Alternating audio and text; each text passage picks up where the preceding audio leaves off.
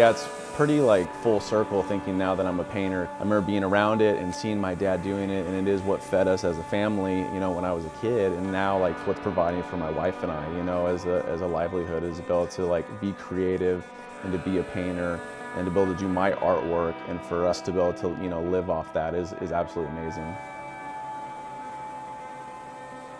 Yeah, I was built my first bike, and you know, I just thought, you know, I need to do it all, right? Like that's how it is when you're building a motorcycle for yourself. So I decided to do the tank and fender and had fun with that creative process from the beginning. And like, just like with BMX, it kind of consumed me. It's like I wanted to just do it more and more, and started grabbing, you know, some tanks from the swap meets and throwing some flames on them, did some patina stuff, did some nice stuff. It just started like slowly growing from there.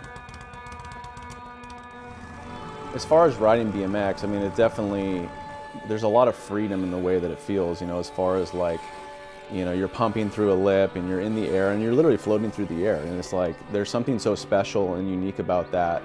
And just the whole process, like the creativity process of building the jumps, I mean, that are art form in themselves, you know, the amount of hours that we spend shaping, packing lips.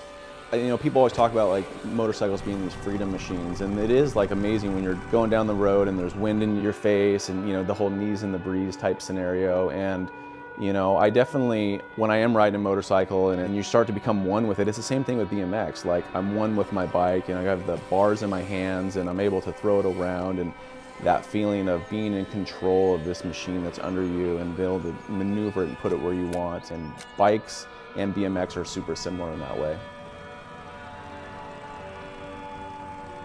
I think when you have a creative outlet that also can be your livelihood, I think there's something really special about that and unique. You know, not everyone gets to do what they want to do for a living just because life's tough, you know, and I'm super grateful to be able to like be an artist and yeah, to hopefully get longevity, you know, that in 25 and 30 years that I'll still be doing this and painting and being creative, and to see the guys that are, you know, have been doing it and that still are.